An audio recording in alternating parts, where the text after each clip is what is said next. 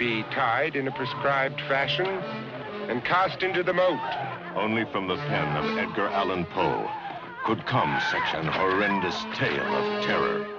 Starring Vincent Price in the most diabolic role of his career. Look for the devil's marks upon him. Get on with your task. The distorted genius of Poe creates poetic beauty from pain and uses idyllic love as a tool of torture. Men sometimes have strange motives for the things they do. I know.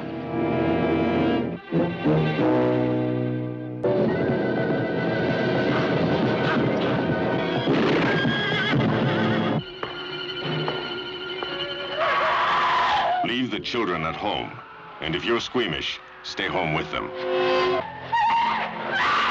I shall kill you.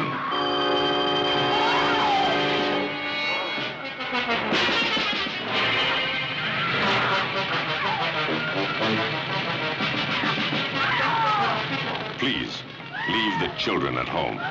Elizabeth!